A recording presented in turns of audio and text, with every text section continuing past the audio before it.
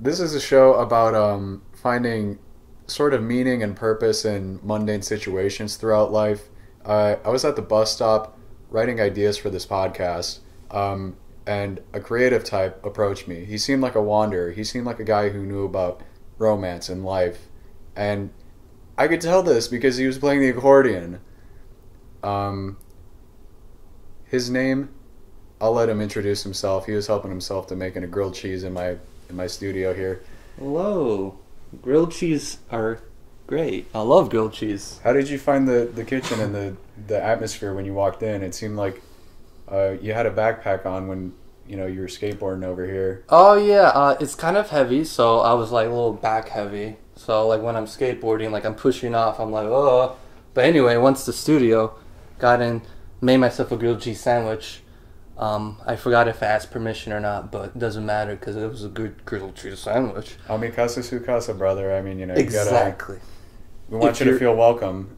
Thank you. I was just real hungry at that time, so you just got to do what you got to do. I didn't have any guests, but once we got in a conversation a little bit, we were talking.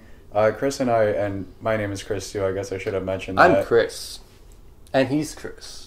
And I'm Chris too, and this is exactly how we started off that interaction. So very awkward. The weirdness, emanating from that is going to set the tone for the rest of the show. But we're going to get serious a little bit because, I could tell from the moment I laid eyes on this guy, he was going to probably be my co-host forever because he's literally the only guy who gave a shit about the idea. Yes, I'm going to get like exactly $2 in revenue a month for this. Yes, he's going to get paid in dividends for my IPO for this this organization. I don't even know what that means, but I'm going to get money. Yeah. He's not getting paid, but he's going to get a lot of mutual knowledge and experience. I'm going to pretend I didn't hear that. But anyway, what is the show again called? It's Locker Room Talk. Locker Room. Okay. So that sets a couple things.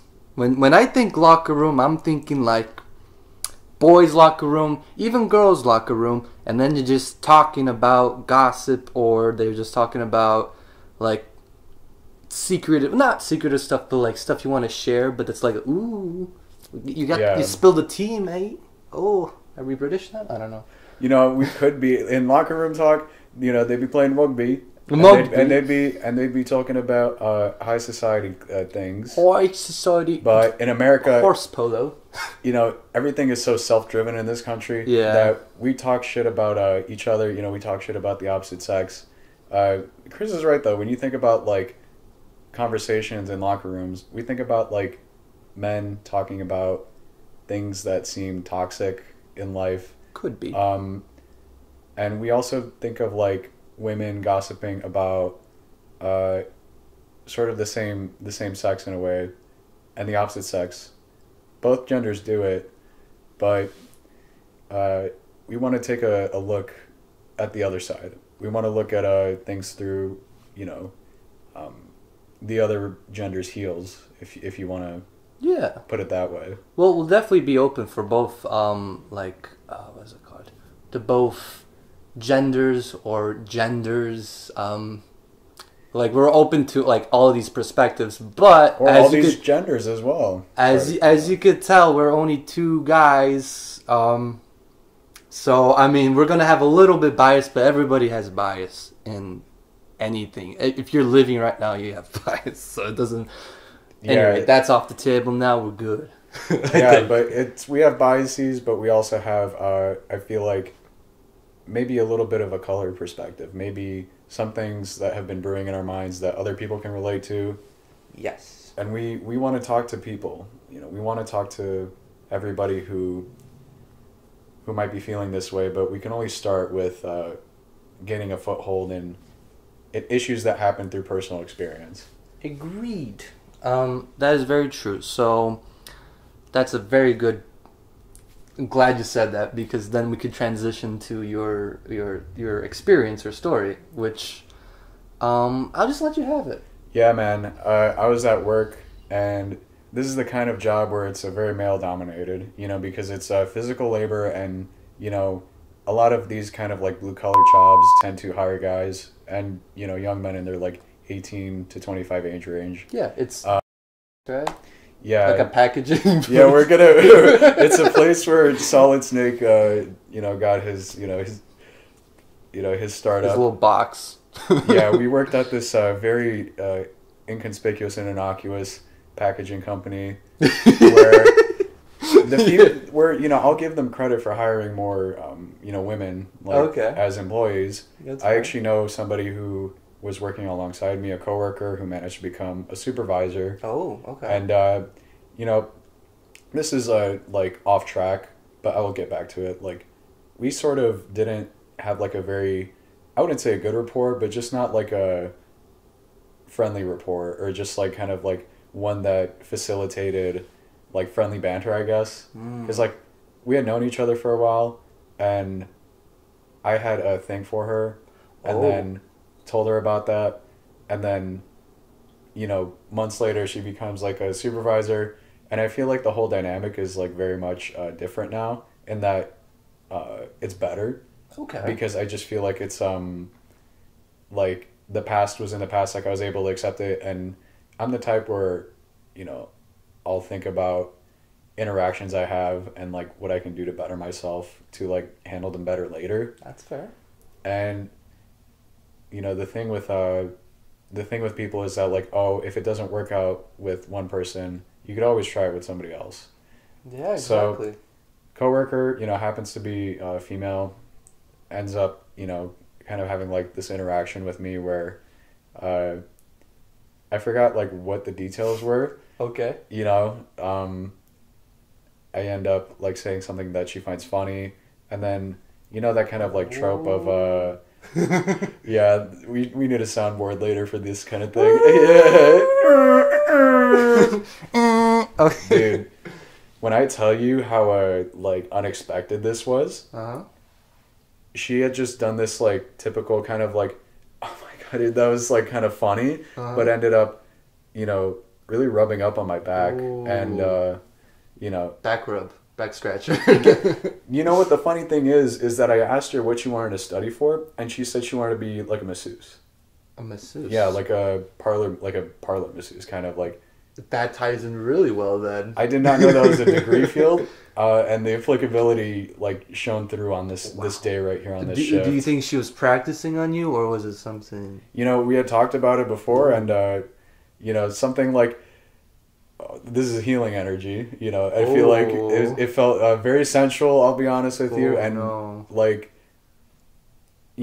sort of spoke to a little bit of like my personal problems with double standards, and like the role of like just the way I sort of like reacted to it, which was very like nonchalant and accepting, but not sort of reciprocating her in the way that like, oh, if you thought about the flip side, if she was doing that and I was like, feeling up her hips and then like the smaller her back, which she ended up doing, like sort of going from the top down there, and then like I flew, my fight or flight response sort of kicked in, and I went back to work just because I didn't want to be doing anything else. Like, it was kind of busy, but then I sort of had this like internal excuse, like, do I, like, should I have like shown a little bit more like attention, or do I kind of pick this up as a signal for something? Ooh, Makes me think of like further questions, like, do I want to get involved with anybody from work? Yeah, but I definitely feel that. But like, you first said like double standards, right? So like, I think that's really interesting. Like, I mean, you're a guy and that was a woman, touching you a little physically, a little bit more than you thought, right? Which is interesting. Like, well, we could go into that and saying that, well, for you, it's like, this is actually kind of nice, but at the same time, it's also uncomfortable. Yeah. To other situations, it might be just fully uncomfortable. But, yeah, like... In a situation where, like, I thought, like, it was organic enough to where... I don't think context. It was... Yeah, the context was, and I think I reacted in the right way. Like, in the context that, like, you don't want to be... because I don't think I would see anything like in the future immediately with like somebody, you know, I sort of talk to on a regular basis. Place. I mean, it could be anywhere. You know, and anywhere. That's the thing though. It's like with meeting somebody from an institution, you can meet somebody anywhere, but it's like I feel like there's more. You got your job in front of you as well. Yeah, but I feel like if you meet somebody out in the wild, like there's no like common kind of like bonding, bondage to come back to every day in case things don't work out. That's terrifying to me. Every day, like this stranger could be like the next person I know for the rest of my life, or just for those 5 seconds I meet them. Yeah. Honestly, and this is just scary because like when you confront somebody like that, you don't know a whole lot about each other, right? You don't know too much about her. Yeah. Not that close. Well, no, I feel like it's definitely like a systematic thing where like, you know, you start like pretty friendly with like benign topics that don't how's reach the that weather? far. Oh man, starting with weather, you know, is sort of like I've actually kind of been proud of myself of not incorporating weather at least in the beginning of like the first few interactions with somebody. You know what I mean? Actually, the first time we talked, she had mentioned like the masseuse thing, and I had said like, oh, it's so funny how this circles back because I was just like, oh, I don't know about how I'd feel about touching other people like that. Ooh. You know, and you then think that like, spirals into something else. Yeah, right? It literally happened. But mixed feelings. I don't know. It's just sort of like weird because it it doesn't happen often. But mixed feelings is like a really good way to put it because you're just like it's just this bag of like feelings that you just come in and you're like, oh, because it's like something like that can. Something like that, dude, like triggers some sort of sensation. No? Yeah, that and also thoughts of like, oh, well, you know, like this hasn't really happened to me and this must be evidence of something that I'm doing right in life but it could just be like a one-off thing. Right, and you want to really treat it that way. Yeah. I feel like cuz you don't want to think like this person touched me on my shoulder, maybe a little bit on the back. Automatically, I think we could have a 5-year relationship beyond that and marriage and kids and then we'll die happy. Oh, God, yeah. And then if you're sort of like the more perverted type, you don't want to think immediately like, hell yes, I'm going to finger bang this girl in this fucking that is so true. On our 10-minute break, we have 10 minutes at this job. You don't think I can just get that right under the table kind of thing. Okay. Like under the table where you look up and you see gum fucking in your eye vision. It's and perfect. Like the ambiance. Like I'm just thinking this is a little off, but like what if it was like I think it was like some sort of screenshot I saw censored because I'm not a perv. But like it just popped up randomly in my feed. You inspect element and you remove the censor. It's like oh yeah, I could do that. No, but I don't think that worked. But like there's like a cash register at like a grocery store or whatever, and then underneath is the other person doing the you know what. So I was thinking something like that. Anyway, that took a turn, but that's okay. Yeah, that's mixed like feelings. It's like the Mile High Club for for retail. Yeah, personally, I get a little uncomfortable with sexual stuff, but this show will incorporate that, so I'm like, you know what? Yeah, this show might go so far as to have live sex on it. I don't know if you signed up for this, but that was just something I workshopped in my mind. I want you to play the accordion when this is going on. That I could do. And I'll play guitar. But naked might be a little bit... Oh no, we weren't going to do like a... How low could accordions go to like somebody's height where they can reliably play it and cover their junk? You could, I mean, you know how like guitar solos, they sometimes lay on the ground, but yeah, you could do that with the accordion. I've done that a few times. So I'm pretty sure. I mean, it doesn't go too low, but you could lower the straps. So yeah, that's like, it just fucking like bend over. There it goes. Have it like. At first, I was thinking like, how low can the accordion go? Like musically, I'm like, oh yeah, it could go like 2. Oh, that's what you mean. Okay. Oh god, this just makes me think of like, you know, who's the guy that gets the most pussy ever at a party? Who's doing like a is that? Yes, and his name is the guy who. This is the name of the guy who plays the accordion of and a song that goes like, "How low can you go?" can you go down low? And then it's like, I keep forgetting the name of that stupid fucking like party thing where you have to do the steps. Oh, is it the... I forgot to. It's the, you know, like the steps, like you turn around. Yeah. Slide to the left. Slide to the left. One hop this right. time. Yeah. 2 taps. Oh, we're gonna get copyrighted. No, I don't know. Copyrighted? Is that copyrighted? Oh, I hope not. Let's just It's start like singing Happy Birthday because we Bland. know that's not Oh, copyrighted. That's true. That's the dumbest shit. We went off on a tangent. Yeah, A we did, but that's fine. It's a, you know. But what else? I was just gonna you ask, got mixed feelings. You got like, this is something that you want to go with, but also don't know what to do with. You think you did the right thing by just moving on with your job. Like, you shared this 5 seconds of something. Yeah. You don't know. What's sort of like the acknowledgement and like entailing eye contact of like, okay, you know, like that happened. That happened, exactly. So wait, so this happened, and then immediately you were thinking like just eye contact right away, like locked eyes. Is it something like that, like you're acknowledging it, or is it something a little bit more? It's something like that sort of. I don't think she even picked up on that. Like I kind of like knew that she did it because it sort of felt like I wouldn't say it's like a sense of like rude entitlement, but it's just sort of a small sense of entitlement that like,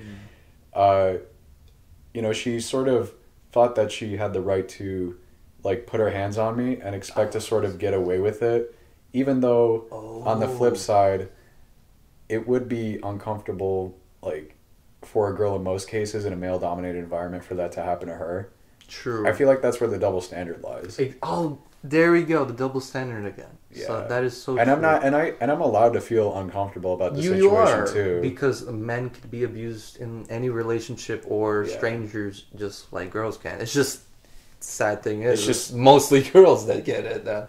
Maybe not mostly, but it's just definitely a lot more aggressive cases. You feel like because like when it does happen, it's sort of like and I'm just maybe spitballing, but it's like the male sense of entitlement is greater. Oh yeah, in that because way. that's just how the world rolls. It's just, the way the world it's is just rolling. men dominating pretty much large everything almost, and then it's just.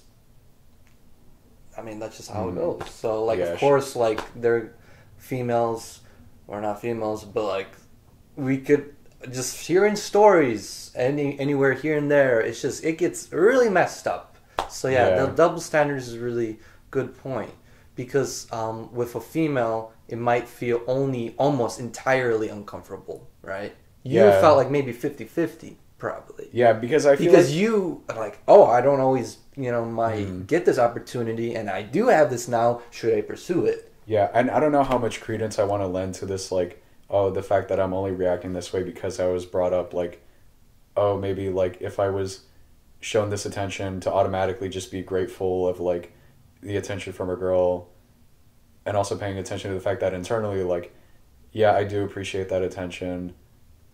On the flip side, there's also, like, subtext in the like, entitlement, maybe, or the way that it's supposed to be perceived, that it's like, like touching a guy is just more of a friendly thing that a girl can do anyway. That's like true, because you don't know the full story. Yeah, because she could be thinking something else, maybe a little bit slightly off. It's always gonna be through the biases, and like, you don't know. I don't know if like she even remembered that interaction. She might have been this is just an extension of her personality, and she wasn't like going like outside of her comfort zone, maybe. Yeah, definitely not to make me feel uncomfortable. I don't see that at all. I don't think it was to make you uncomfortable. I think she was going for like, he's gonna like this, but it could be like she could actively really think this. Like this is what she's been really wanting to do, or it could be like 50-50. It's just like spur of the moment. Like, I just did it. I don't know if she remembers it. That's just how she is, or that's how she wants to show people, or like show some sort of that's true. And I think I can't really tell whether, because if an instance like that is rare for like a guy for that to happen, like you don't want to imagine like, is she kind of the type to like show more physical contact, in an affectionate, like platonic way that isn't like, I'm not saying that it's like bad or anything to do that, but it's like, if you're kind of maybe wanting to show interest, like that's sort of like the more obvious and exclusive way of kind of doing that to some rather to than just some somebody. sort of That- mixing of words. or rather than just like laughing like because like we can talk to anybody we want, like we don't have to focus our attention on one person, so it's like Okay. oh, if you take like the common denominator of like oh like a decent like portion of guys are funny and like can make girls laugh and Yeah. like they tend to laugh like back and Yeah. like react that way. True. So it's like you don't have to take that like anything personally or like more differently than No. like You can if you want to. yeah, and you can choose to like Sometimes it's more obvious and sometimes Yeah. it's more of a punch than a joke, but yeah, and it's not like a lot of people are doing it. A lot, like I said, it's not personal. Like a lot of people are just living and like yeah, exactly. like having like conversations and moments and stuff like that. Just but when, because like- one moment doesn't Mhm. define your whole life. You know? Yeah, but like physical contact on the other hand is a little bit more. Ah, yeah, Yeah. that's a little bit much like invasion of privacy a bit. Yeah, So there's, And it's that not- also yeah. doesn't like consent, right? Which because- this is kind of hard to tell. but it's the same sort of like, it's in the same realm of like oh it follows like approval. Like, Yes. of you. So And it's just like, oh, how much approval do you want from somebody who, you are friendly with on a consistent basis, but that's just like your personality. Like, do you really want to tell somebody like you're not interested in them? I mean, that's Yeah. obviously like up to you. yes. Um, It starts off with like level 1, like maybe she was Mhm. just like hands, and then she's like woo, a little bit on the back, right? A little bit brushed, Yeah, right? So that's the yeah. level 1. So you get to choose how to react at that, right? If you want to take it to Mhm. level 2, or just leave it at level 1, and then yeah. throw it down to level -2. Because you imagine like it's going to be, it's not like it's like if you establish a more intimate rapport with somebody, And then like, you it's like the frequency of it occurs, and then like avenues of like contact open up with like if there is actually something there, then like yeah, but yeah, obviously that's like forward thinking it a little bit too much, yeah. Overthinking, that's a huge problem. and it's gonna be a huge theme on this podcast. Yeah. We're gonna be I mean, we've been talking Ranting about about this tangents. 1 5-second experience for quite a while yeah, now. and this dude is empathizing with me on the level that like he's like my second half figuring out what we Yeah. could do. I don't know. How would you feel like? I would You know, just what be would you like, think? okay, back to work. I think I would just basically do the same thing as you. But like you did before that, like you did say like, you don't forget. Okay, yes, you said that that you wanted. Oh fuck, I'm forgetting. No, wait. Ah, fuck, I forget. Anyway, how I would react in this, it was would be basically the same thing, except I would be like blushing red. 'Cause I tend to do that a lot. Whether I like it or not, probably right now a little bit. I don't know if it's the lights in the studio. I don't know. Whatever. It could be the just the heat. It could be of the the- conversation. Yeah. But yeah. So yeah, I would basically act the same way, and I would just probably lead to a little bit of overthinking. But then I would just roll back to what you were kind of saying, like, oh, it's just kind of like a one-off thing, maybe, or like that. I guess that was something I was more saying of. But it could just be a one-off thing. I might be thinking like, what does this mean? What does this mean? What does this mean? And then you just be like, no, you're calm down, Chris. Mm-hmm. It's just a brush of the hand. And to be honest, I'll take it a step further, and I don't think I would even notice that fully, like fully comprehend that until like a day or two later, or like a couple hours later, and I'm like, wait a minute, she did that to me? Because like, yeah, that happens. Yeah. I could be slow to catch social signals sometimes, so. That's interesting. So you kind of like pick something up like that happened in your day, and you're just like, oh, now that's like kind of bugging me, and then I Now have to that think I'm it at my through. home, I'm free from that. I could just reflect, and then I reflect on that, and I'm like, oh, okay. Yeah. Bad idea, right? Yeah, true. Well, I don't know. I feel like we're nearing like a good end. Do you want to say Yeah. any final words? It's petering out. Maybe just that. I mean, you know- not in a bad way. I think it's a very good. Yeah. It's No. not I'm the yeah. I'm flag. not saying it in a bad way either. All right. Yeah, I don't think that like having like a really negative reaction to it is a good idea. Yeah, I don't think so either, because like, why are you gonna have so much anger or anything, like disappointment of something that happened in 5 seconds? A lot could happen in 5 seconds, yes, but depends on what it is. But this is not that big of a deal to be strike anything. Yeah, and it's not like something like super like invasive anyway. Especially in our world, you're a guy, so it's a little bit more accepting in most people's eyes. Yeah.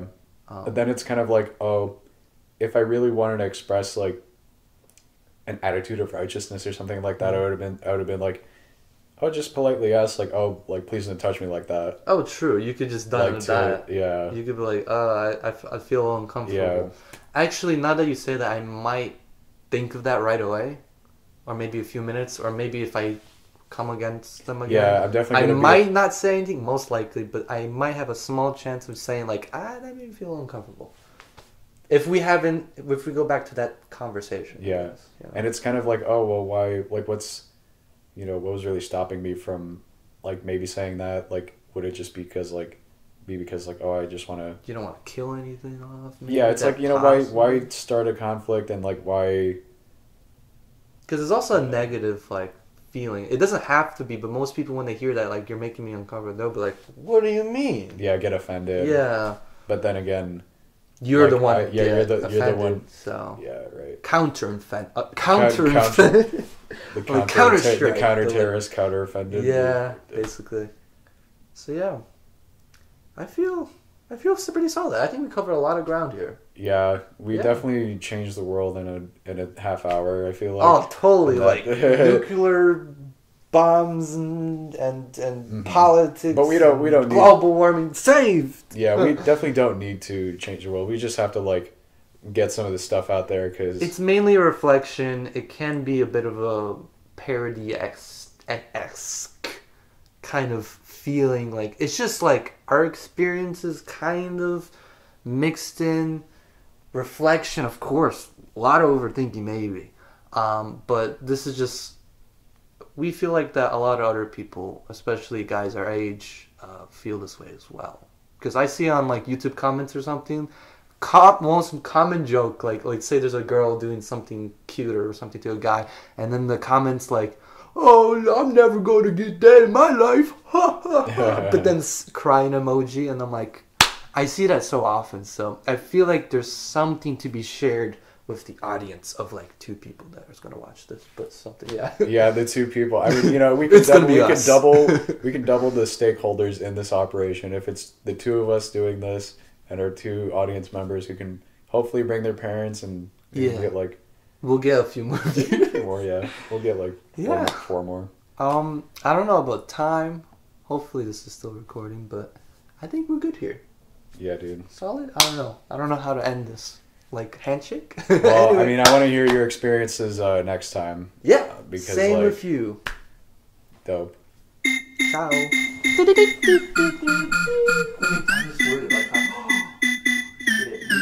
a half hour. It almost did it to the. It was like a minute and 20 seconds. So that's why I was like, shit, I gotta end this. It's 28 minutes and 40 seconds. That's good. Oh yeah, this is also recorded.